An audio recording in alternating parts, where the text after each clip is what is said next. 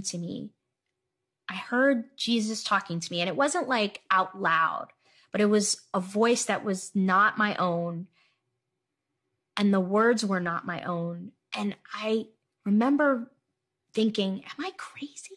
Like, what is happening right now? And I went into the kitchen and I made dinner, and the voice was like, set a place for me. And so I set the table for two, and I cooked, and I didn't serve food on the second plate, but I prepared a second space.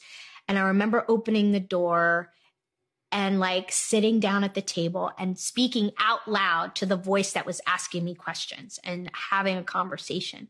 And later that night, I remember randomly opening the Bible, and it took me to Revelations 3:20.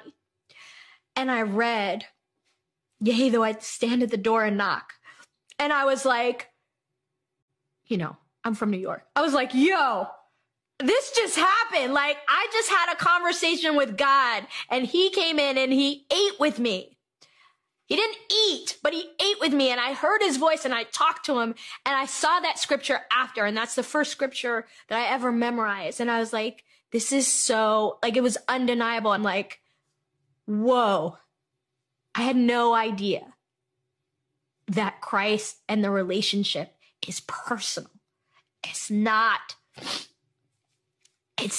somewhere up there. It's personal. It's in the lion's den with you. It is in the fire. It's not like, oh, I'm up here and I'm just hovering and I'm just bestowing. And it's like, it's not fairy dust.